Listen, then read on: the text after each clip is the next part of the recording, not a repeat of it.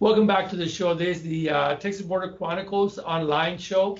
Thank you for joining us here in Laredo. We have a very special guest. His name is George Saldana, who's head of the Interference with Child Custody 2503 organization, which is actually a statewide organization to talk about issues affecting child custody. Welcome, George, to the show. Thank you, sir. Thank you for having me. Well, thank you. I know that you've been kind of busy, and we've been kind of trying to get you down here because you do kind of provide education for a lot of parents all over the state of Texas. Can you tell us a little bit about your organization? Yes, sir. Our organization basically helps mothers and fathers with custody issues when it comes down to interference with custody. Basically, the state law says that interference with child custody is a state jail felony. A lot of parents, and this is not a gender-specific issue. This doesn't apply only to men, but it applies to women too. We help mothers, and we have a bunch of mothers that are going through the same issue.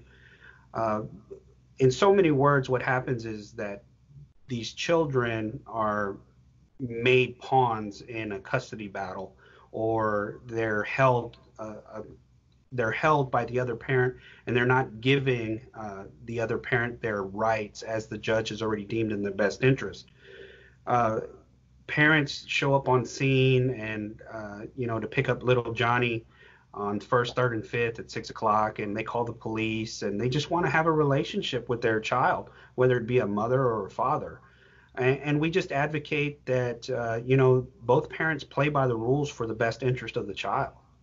That's right. In fact, I when I was a judge for over 20 years, actually 30 years, one of the more difficult types of cases were always child custody cases, because he said this and she said this, and unfortunately the child was the one that was being affected the most, because when you deny the rights of a father or a mother to visit with the children, there's a psychological toll that affects the children, is it not? Yes, sir. And it's just not psychological, it's emotional, mental. The state of Texas has already done massive amounts of research. They use federal grant money to do this research out of the University of Texas. So we've gotten all those statistics, and it shows that, one of the statistics is that 80% of children that come from a fatherless home go back into the criminal system, are cycled through, the correctional system, for say. 75% of females or young girls ages 13 to 18 that come from fatherless homes, become pregnant. And again, we don't advocate for fathers or mothers. We advocate for parents to do what's in the best interest. George, my experience has always been, and I handle thousands and thousands of cases, that the ideal situation is always to have the mother and father to play an important role in the child's development. Because if they don't develop that relationship with a father and a mother, though they're divorced, chances are these children tend to end up having more issues, more problems, and end up having relationship issues as well as they grow older. So it's important that the parents allow, both sides, both parents, the mother and father, to develop that relationship. Because if you don't, that child is always going to will end up repeating that same cycle of having a fatherless relationship, having issues with relationships in the future, or even motherless, when the mother is not around and the father raised the child. Then the child may end up having issues later on in life, dealing with relations with the opposite sex.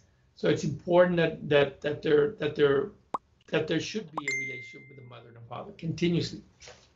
Good point. The child needs a father for fatherly aspects, and it needs a mother for motherly aspects. And unfortunately, we live in a society where, mom and dad, they hate each other so much that they tear their child up, in the midst of it. And we advocate for parents just to follow the rules as the court has already deemed in the best interest. We also advocate to educate police officers to mitigate these situations out in the field, because if we mitigate them out in the field, you don't have to keep going into the family court system and dragging the child all over the family courts, it's not beneficial for the child. The child is emotionally stressed, and as they get into the teenage years, they start rebelling, they join gangs, they start committing crimes just because they're lashing out because they're missing out on a mother and a father. That's right. They certainly need to have a relationship with their mother and father.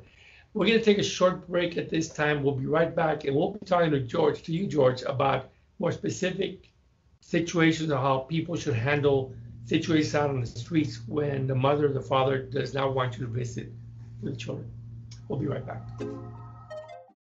Welcome back to the show. We do have with us George Saldana, who's actually the head founder and advocacy director of this group called the Interference with Child Custody 25.03, which is a nonprofit organization that exists in the state of Texas to educate the parents, educate law enforcement, educate the courts in the importance of making sure that we lawfully follow the rules of the judge, and to also make sure that the parents have lawful custody visits with the children when allowed by the judge.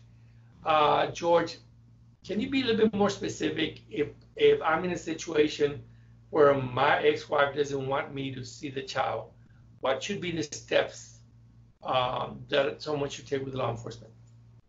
So normally you have a meeting point where you go to pick up the child, and for this situation, for this we're just going to call him Junior.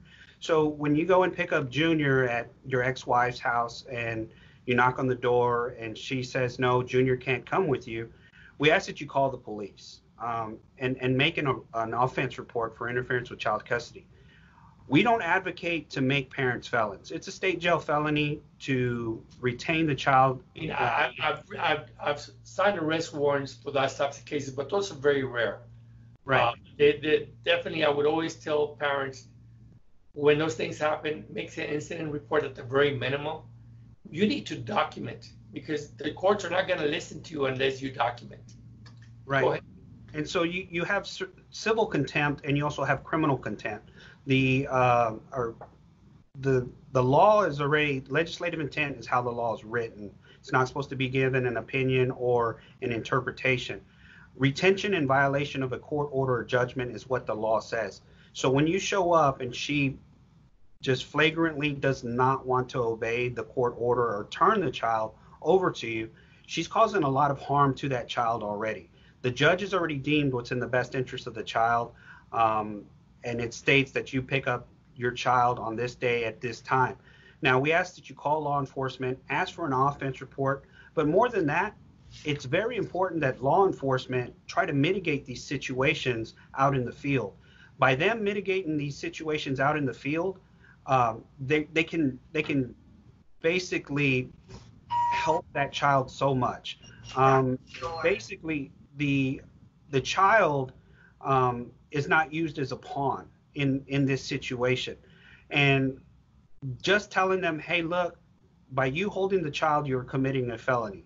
You're not obeying what the court has already said for you to do. Okay? That stops 95% of these issues. We ask that you be polite to the police officers. Some officers are uneducated in this because it's been a tradition. It's been an ongoing thing. This law has been on the books for 47 years. But it hasn't been until our group started meeting with legislators in Austin and with the District Attorneys Association that people have started to waken up to the idea that it is in the best interest of the child that they see both mom and dad. And so a lot of people think that this just happens to fathers, and that's absolutely incorrect. Mothers go through this just as much. You're right. I saw that a lot in court. But it's important for people to understand it because they do also say, well, he hasn't paid child support or he misbehaves or this or that. But those are issues that go to court and they should be dealt with in court and not there on the street, because so long as there's a lawful order signed by a judge who found for the best interest of that children, he's already adjudicated that the father has a right and the mother has a right to visit with the children. We need to respect that particular judgment. If you still have issues with the child, with the visitations, then take it back to the judge and let the judge make the amendments or the changes that you need to do. because if you don't follow the rules, you're violating the law. And that's this particular law that we're talking about. And it's important that we do follow the rules. So anything else you'd like to add, George, on this issue? Again, we don't advocate to make parents felons. We don't advocate to arrest parents. All we ask is that we have police officers that show up to these occurrences, that they mitigate the situation out in the field by encouraging the access and visitation with both parents, instead of just holding back and saying, hey, look, it's a civil matter, you need to go back into civil court. We ask that the police officers actually help try to fix the situation for the betterment of Junior or that child, because that child needs access to both mom and dad. That's right. I don't know how it is in San Antonio, but in Laredo, the busiest day for this types of problems is Thanksgiving Day. That is a very busy day for law enforcement. That's when they have the highest number of either domestic violence or situations dealing with this. Parents don't want to pass the information, the child, to the other parent, and that's unfortunate. So hopefully by you coming here, George, we've educated a few of our listeners, and they won't take the law into their own hands, and hopefully follow the rules, whatever the rules may be that apply here. So I want to thank you, George, for being here as well. Again, there is a group called the Interference with Child Custody 2503, which is a nonprofit organization. I urge that you look into this. For those of you who want to know more about it, please check them out on Facebook as well. By the way, what is your phone number where they can call you, or website that they can check out? We have two Facebook pages, Interference with Child Custody, Texas Penal Code 25.03. We have a public page and a private page. We have a Twitter account, Texas 25.03. We have an Instagram, and we have a YouTube channel that goes over your state rights and your constitutional rights. You can find us there. If you need to email me direct, it's Texas, TEXASG.Saldana, SALDANA, at gmail.com. Thank you. And I had an opportunity to check out the website. It's a very good organization. I highly recommend it. Again, we're trying to highlight parental rights here and the toll it takes on the children. It's important that we follow the law. And by the time the judge has made that ruling, what's in the best interest, we should follow what the law says so we can avoid problems and we can lower the incidence of psychological damage we're doing to the children when we continue to not follow those particular rules. Thank you again, George, for joining us. Please like the our Facebook page as well for those of you who have not done that, or check us out at tbcltx.com so you can get this particular video as well as our YouTube channel. Subscribe so we can get some more of the videos back to you. Thank you again, George, for being here. And until next time, have a blessed week. Thank you.